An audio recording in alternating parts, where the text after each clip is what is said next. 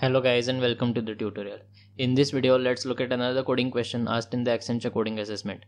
So the problem is autobiographical numbers. But before starting, make sure to subscribe to my channel as it encourages me to keep making such content. Also make sure to check out the full playlist of Accenture coding problems. So with that said, let's start with the tutorial. So first let's see what the problem statement is. Given an integer n, check if it is an autobiographical number or not. If it is, then return the count of distinct numbers in n. And if it isn't an autobiographical number, then return 0. It is also mentioned that an autobiographical number is where the first digit represents the count of zeros in the number, the second digit represents the count of ones in the number, and so on.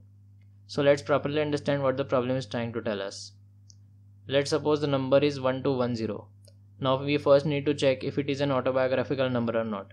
Now as per the definition given to us, the first digit tells us how many times 0 is present in the number. Here the first digit is 1, so it means that the number must contain only a single 0. So it looks like we have a single 0 in our number, so that is true. Now the second digit tells us how many times 1 is present in the number. So the number here is 2, meaning that our number must contain 1 2 times. As you can see, 1 is present twice in our number, so that is true as well.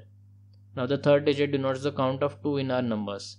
So the digit here is 1, that means our number must contain 2 only once, which is true since 2 is present only once in our number. Now the last digit, that is the fourth digit, denotes the count of number 3 in our number. Now since our number doesn't contain 3, the value of the fourth digit should be 0, which is also true. So now we have checked all the digits and we can say that this number is an autobiographical number.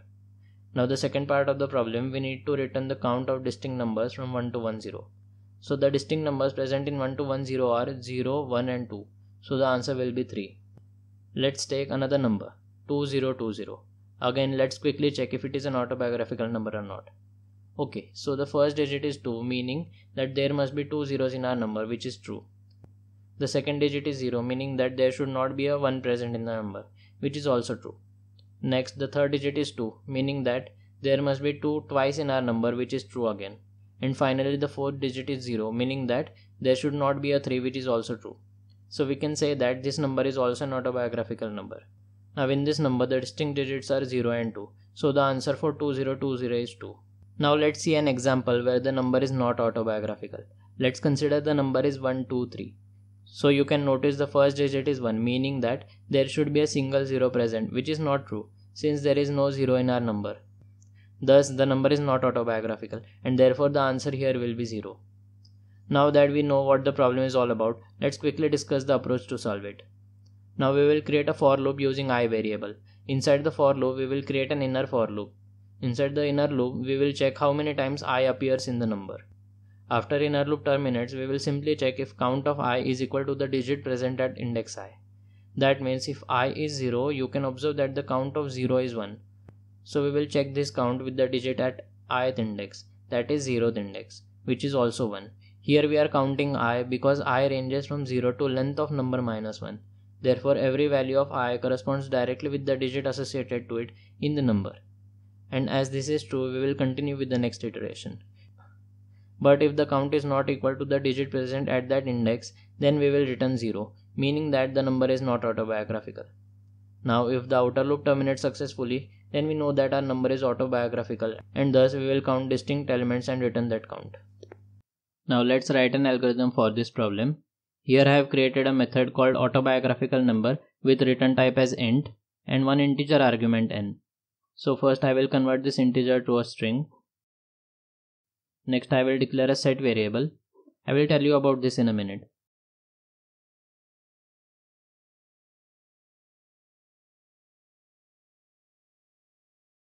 Then I will create a count variable to keep track of count of each digit. Now we are going to need a for loop to traverse our string. The for loop will go from 0 till length of string minus 1. Then in the for loop I will create an inner for loop starting from 0 till length of string minus 1.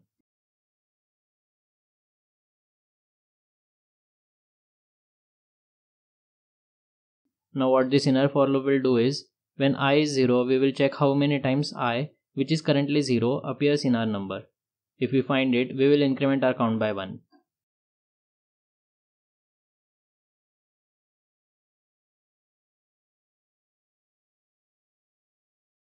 So after the inner loop terminates, we will have the count of I in our number, Now we will check if this count is equal to the number at index I.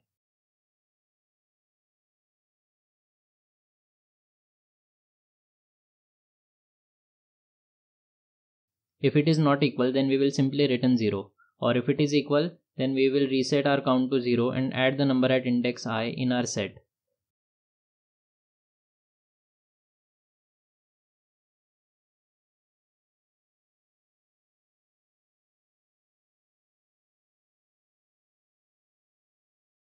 So after the for loop terminates, we know for sure that our number is autobiographical.